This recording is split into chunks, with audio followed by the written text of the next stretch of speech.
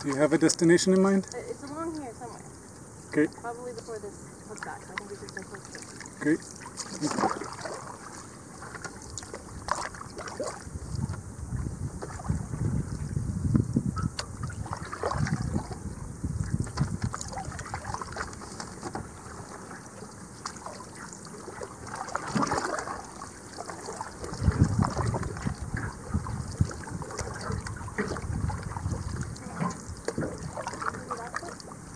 Yep.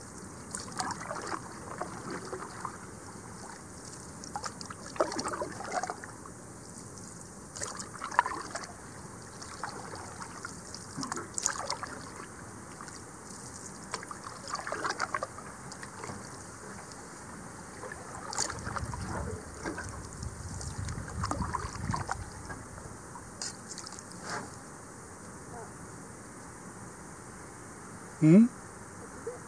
Yay.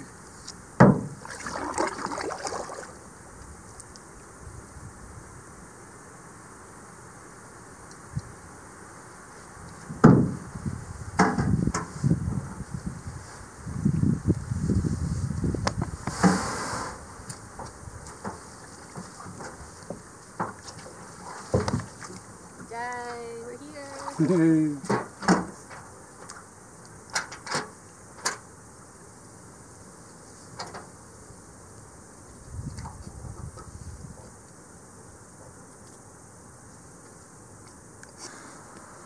Tell me about the site.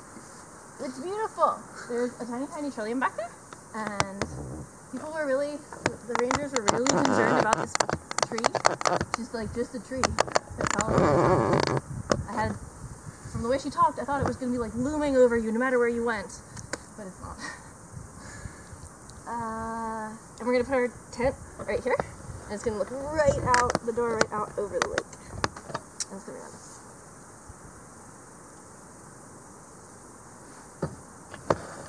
There's a lot of gnats though.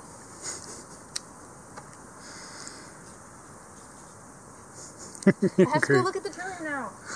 It's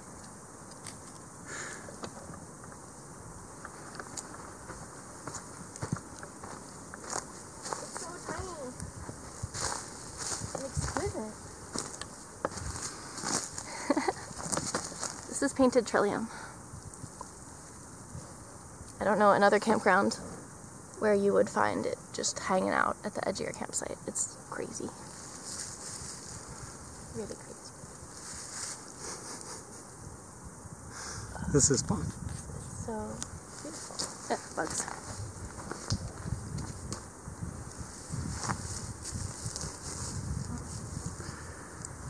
I have so many pictures of her doing exactly this.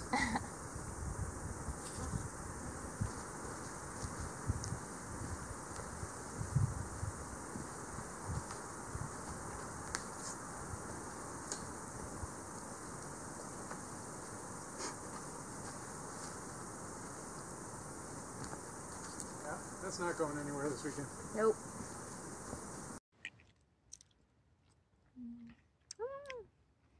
How is it? Delicious. Look at that view. Yeah, it wonders. Lucky humans.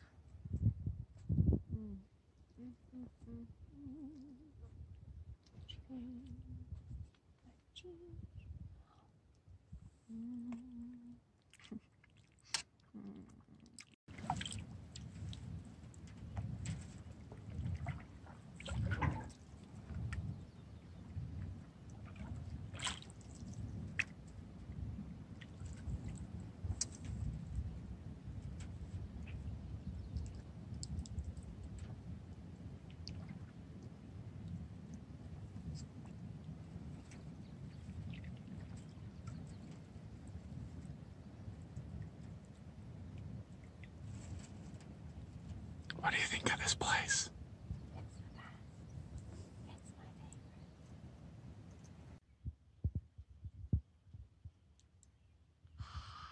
Oh boy. Huh. That was the first bite I got right when you turned the camera on. Fishy, fishy, fishy. It's a perch. Ooh. It's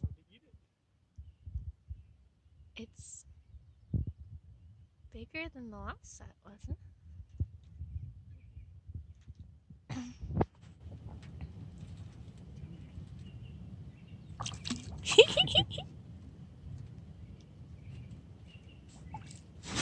In the boat.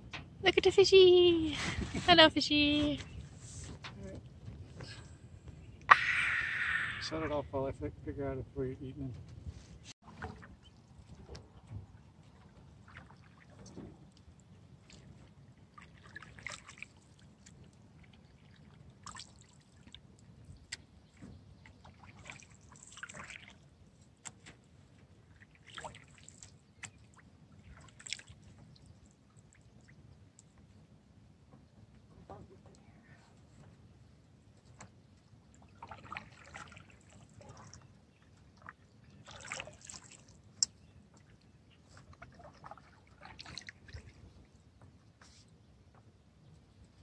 This is pretty incredible.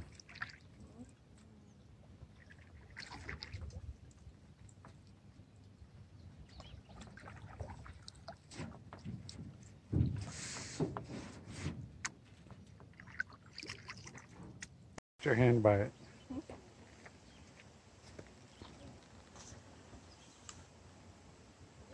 Moose. So big. Good job.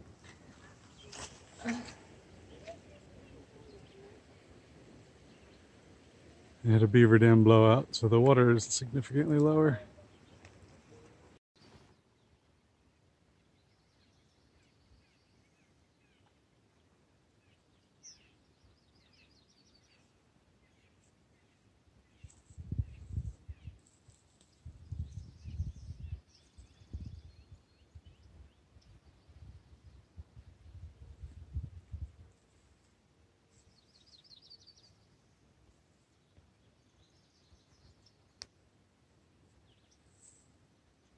What is here? There's sundews. So it's a carnivorous plant. See how tiny they are? They've got little sticky hairs on them. And the bugs crawl on the stickiness and crawl out. And so they decompose and it provides nutrients to the plant. You can't get nutrients other ways because we're in a bog and the soil is so poor and nutrient lacking. And up here are cranberries left over from last season. There's a bunch of them. And they're still quite tasty, although very, very squishy. You can try one. Will you give me one?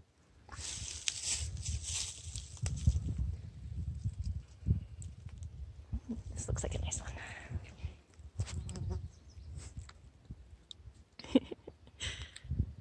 Yeah. Thank you. You're welcome. Am I telling you about the azalea? Yeah. Yeah, this is azalea. It's a shrub. And though it is a purple shrub, I still don't like it. I don't like shrubs, mostly. It's not true. But sometimes it's true. But it's pretty exquisite, isn't it? Yes, that's very nice.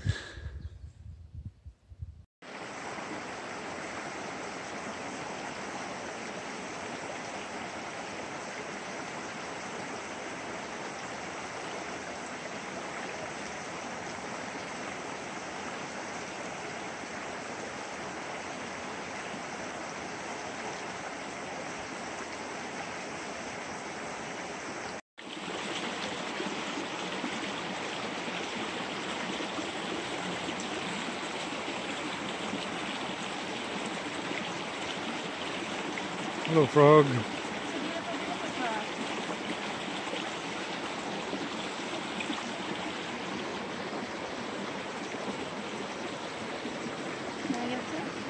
What? Want to give it to me or you got it? No. Okay. Hello, frog frog.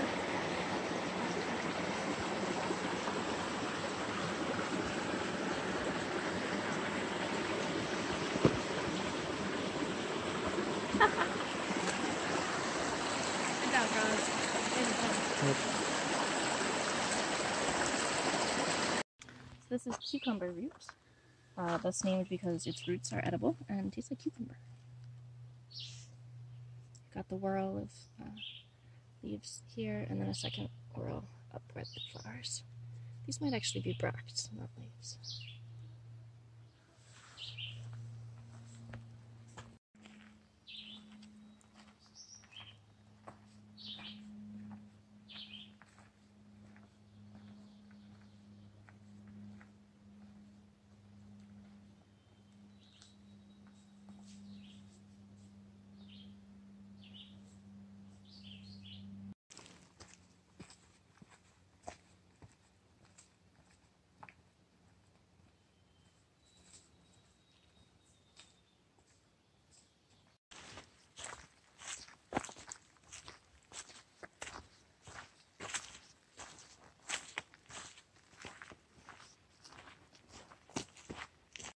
This is painted psyllium.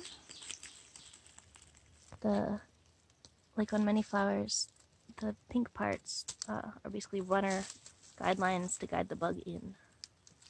This one's head is standing straight up, which is kind of unusual. They usually nod more, but very nice for photography.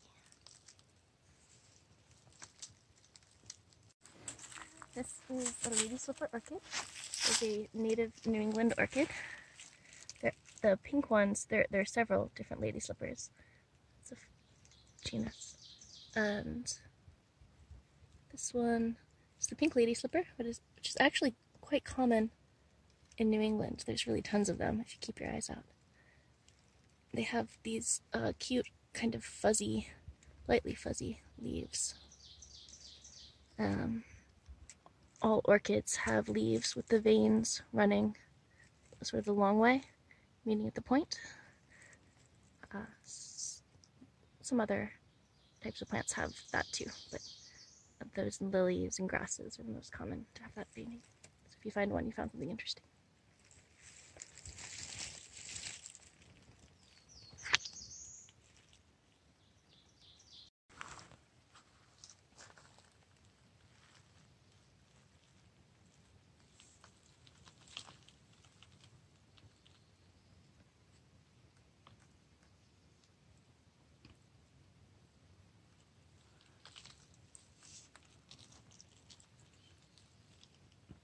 Beautiful lines. Where's the other one?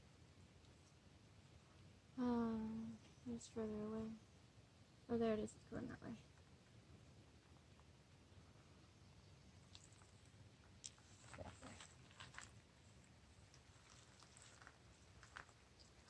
Oh,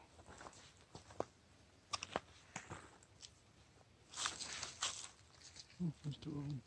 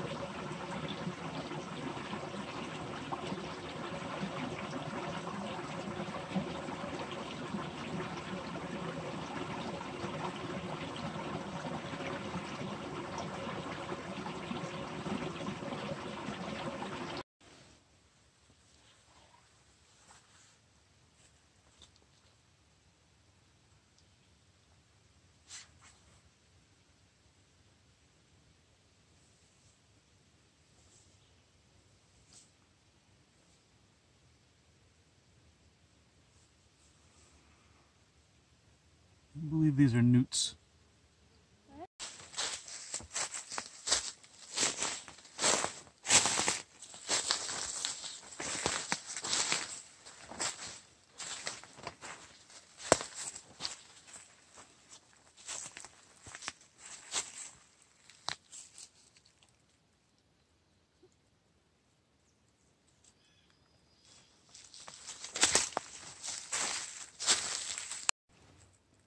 So these are purple pitcher plants.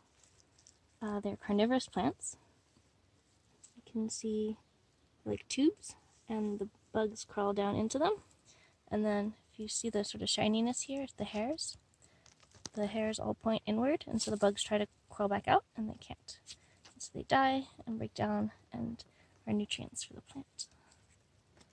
And this is the bud of one of its flowers, which are held up high on a stick so that they can be pollinated by bugs. The bugs can come to the flower and then transfer the pollen to the next flower without being tempted down into the pitchers where they will die and not pollinate anything at all. Carnivorous plants are the best.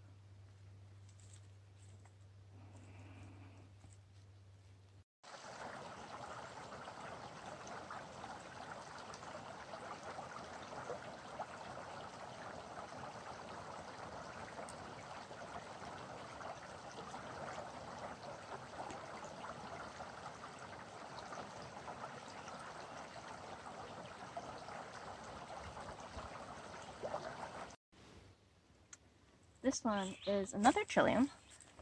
It's called purple trillium or stinking Benjamin. It smells really bad. This one's a little bit faded, so it's not as vibrant, sort of burgundy as it usually is. But it mimics the smell and the appearance of rotting meat in order to attract its pollinators, which are flies. It's not awesome.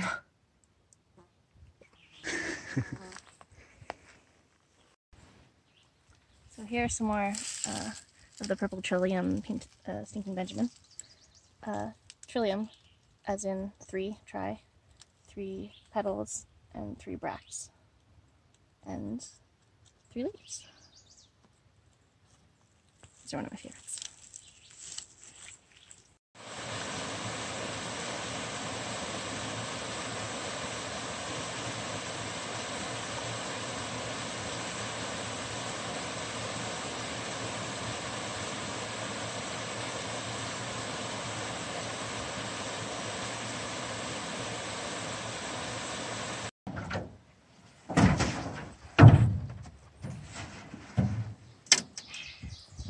Good job.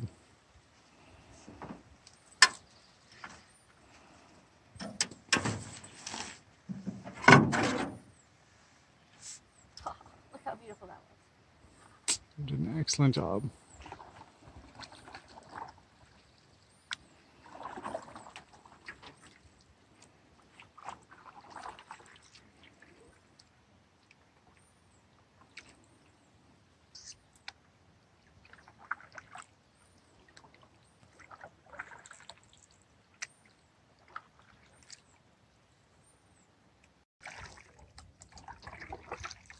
Look at this great campsite we've got.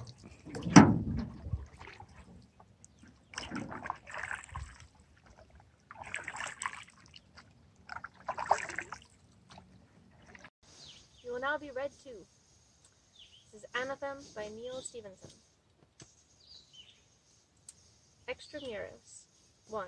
In Old Orth, literally outside the walls.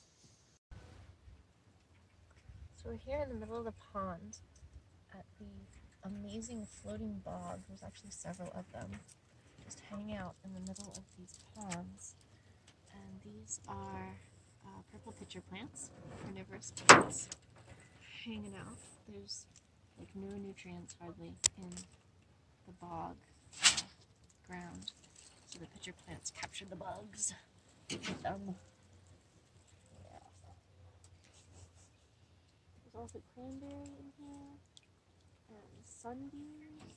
I don't see any sunbeams right now.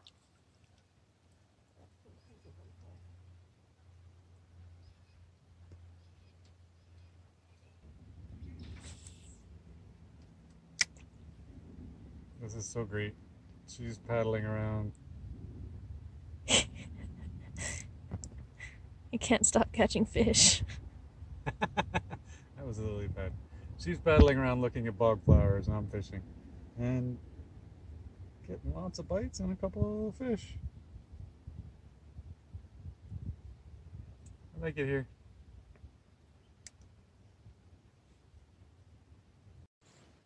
I love the green, yellow, orange, red gradient of the sphagnum moss in this bog. Hey, there's a sunbeam.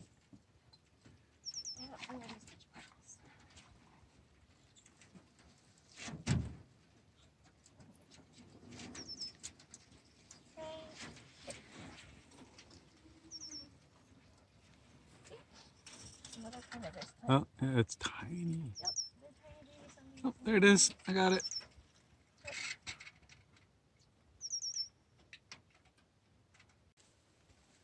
These are very thin, very dry pine twigs that were not on the ground. All mashed up.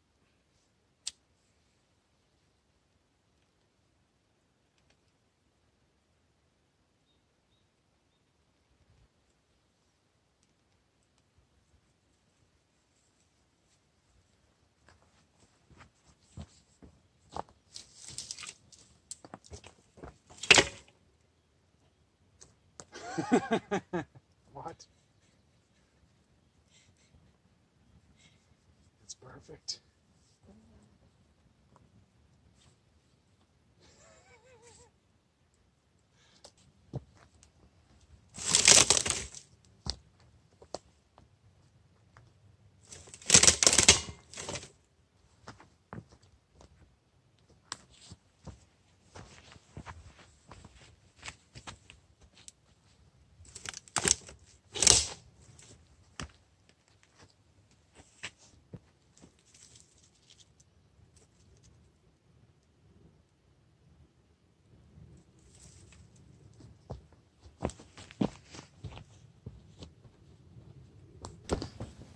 Okay, I guess pine cones are pretty good for this.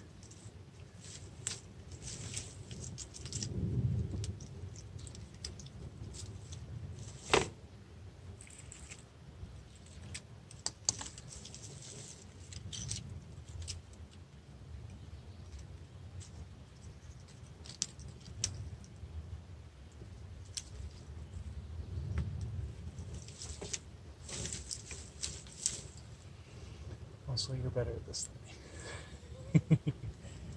Brute force approach is not necessarily the most successful. Although you seem to be achieving fire.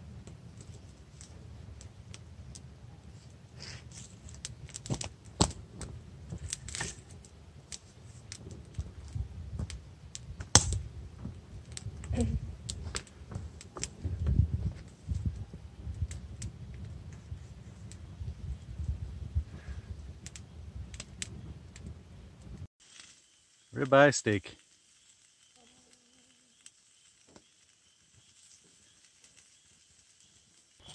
What do you think? That's delicious.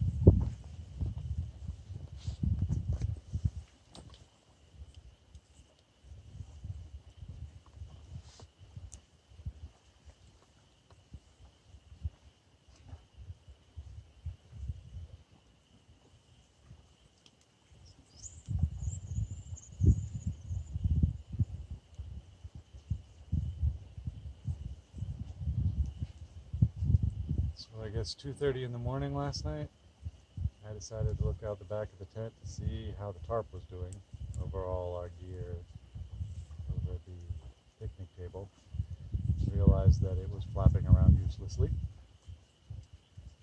And put on my rain suit, took off my socks, went out to go fix it. And that was around when we started having to hold the tent up because the wind was blowing so hard. So she got out to help me. And removed the tent. Went real great. With all the stuff still in it. Most of the stuff still. Yeah. A bunch of our stuff got wet, but nothing important. All the wood got pretty wet. This wood was out in the rain.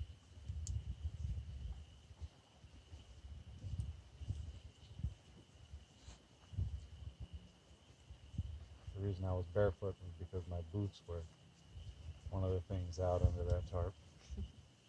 They're probably still wet. Didn't want to get my other shoes wet. I'm really happy with how well we worked together.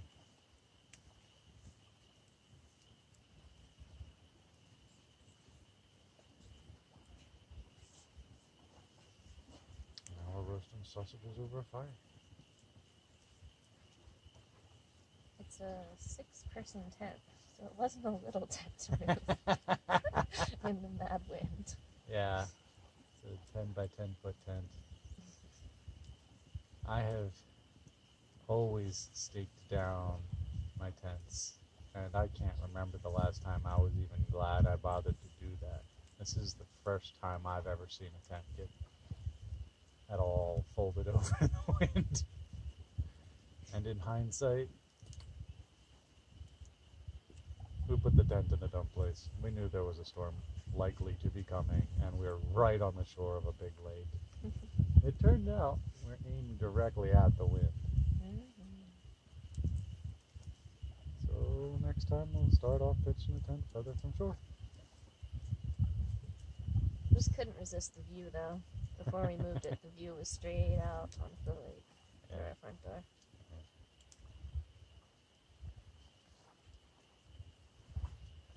Still thoroughly enjoyed the entire experience. It was great fun.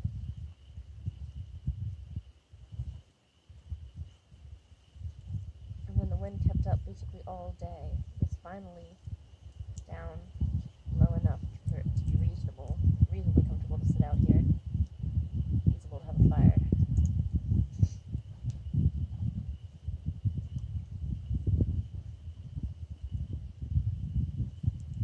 I chopped up one of the logs into a bunch of tiny little sticks to get to the dry wood inside, but I don't think she even needed them to start this fire. The nice thing about the wind all day is that it dried out a lot of stuff. Including a lot of pine cones and brush. Thin pine twigs. Wasn't that part of what you used?